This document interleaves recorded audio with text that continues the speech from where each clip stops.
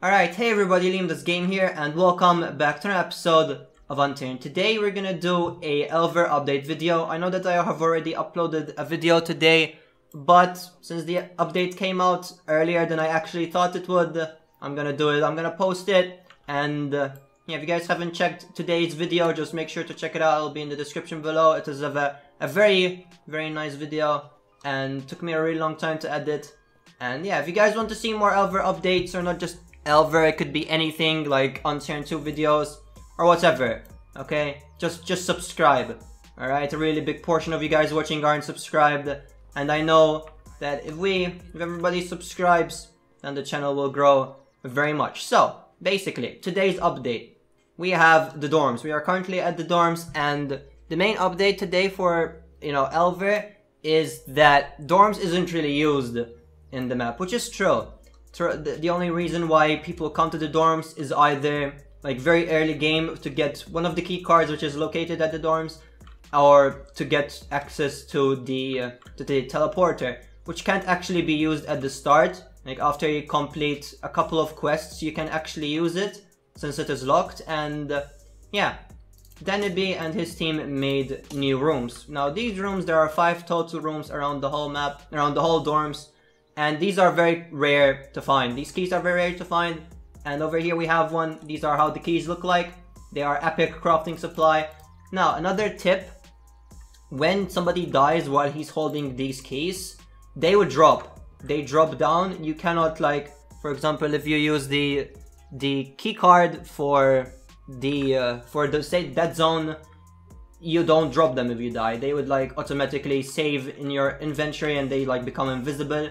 But not these. These, once you find them, you die, you could actually lose them. And you could store them inside your base, which is very epic. It's like a normal thing that you could find. It's like a real key that you could, if you kill somebody and he has it, you could take it and you could use it yourself.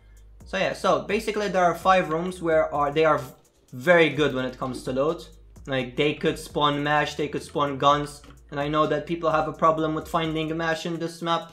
Like, not just mash, you could find gyroscopes, you could literally find, just the full, what is it called? The crafting thingy. I forgot what it is called, but it's very important. And, yeah, that's not even the main update for me, anyway. It's really important, I guess, but the main thing, the coolest thing, is that there are zombies, which aren't zombies, actually. They look like cultists. I'm gonna try to find one. They should be around here somewhere, and at the same time we'll check out the dorms for where the rooms are. They're quite easy to find actually. Like over here we have the 4th room, which over here we could find there night vision, military clothing, cans, and which cans are actually important if you didn't know. Like if you take a can, you could salvage it into a where is it? Here, you could salvage it into a scrap. So cans are like the new stacked metal, if that makes sense. And I'm gonna try to find these cultist zombie NPCs. I'm guessing they are NPCs. I don't know what to call them. I'm gonna call them NPCs. You guys might there they are. Look, that is not a real person. That is actually like a zombie. And he would follow you, and he would actually hit you with the machete. I'm gonna let him hit me. There. Now obviously you don't, oh my god, he's gonna kill me.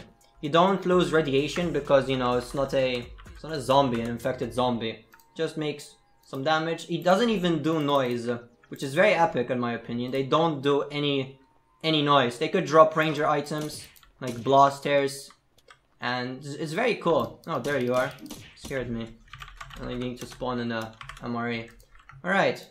They could drop like sniper rifle ammo. It's very cool. I really liked it. I think it's like the coolest thing.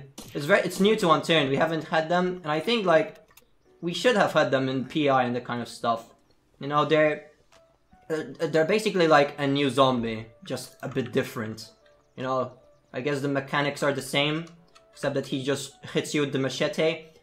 And yeah, that's probably the coolest thing out of the whole update. And we've checked here. There's an area where there are two of these new rooms. Now, these new rooms also, they are quite rare. As I said before, they only spawn in one place. Which unfortunately I don't know where they are, so if you guys know, just let me know in the comment section below, and I will pin it for people that are looking for where to find them. This gun sucks, why am I using this gun? No, let's just use the Valentine. And oh. I'm not really used to where the rooms are. I know that there's an area where there are two next to each other. Hold up.